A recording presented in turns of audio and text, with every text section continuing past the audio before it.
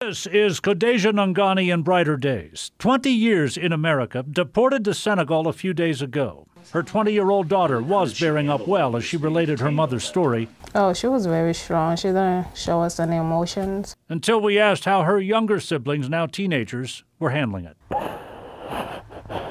Bakari turned 13 right as his mother, a non-citizen, was deported. Says he and Mustafa try to not dwell on it. I think they're very strong. They're showing emotions. They're doing very good in school. They are A students. Bakari is a 7th grader at Dater, where he spoke with us about a phone call. She's doing fine. We talked about our plans of going to visit her, and we asking everybody to forgive her and pray for her. Khadija doesn't speak English, cannot read or write, and when she missed a court date regarding her immigration papers, ICE was legally able to detain and deport her. Immigration attorney Douglas Weigel says he was told with no elaboration by a lawyer for ICE she was considered a priority. Quoting Weigel, "I've done this for 40 years. This one really puzzled me." That's her. That's her.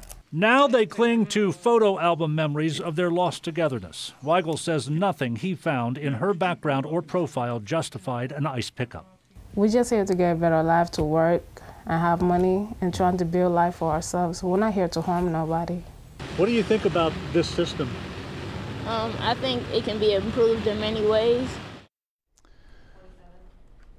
We reached out to ICE today for information about Khadija's case, but have received no response. Weigel says he has no idea why she was detained so long from August 11, 2015 to this past weekend before being deported. The kids simply want to raise enough to fly to Senegal this summer during school break. Cherie?